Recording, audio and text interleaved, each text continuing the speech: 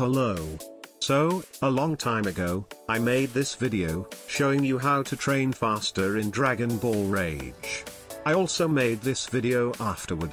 In both of these videos, I stated that game passes go a long way in helping you train faster, but I didn't really go into the specifics in either video.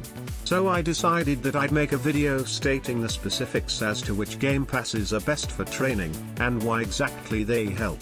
Before we get into that though, please subscribe to my channel if you haven't already. On this channel, I cover things such as Dragon Ball Rage updates and what said updates will have in them. I also do tutorials like the one you're watching now. I hope you'll stick around. Anyway, onto the video. The first game pass I want to cover is the elephant in the room, the 2x training game pass.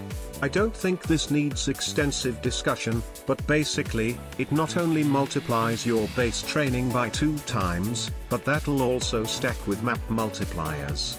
So for example, if you were to get this game pass, and then go to Beerus Planet, your energy and defense gain would actually be 10 times higher than the base gain. This stacking feature is also true of the 3 game passes for individual stat types.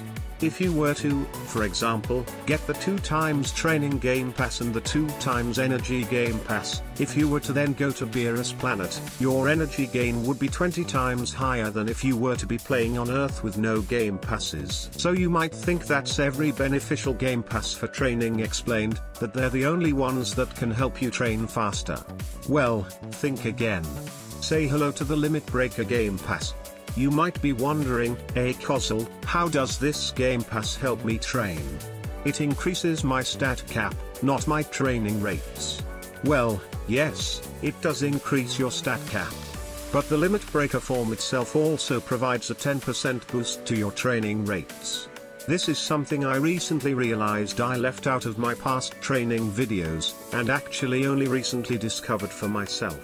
So, it probably isn't as helpful as the actual training game passes themselves, but that's still something that could help you out.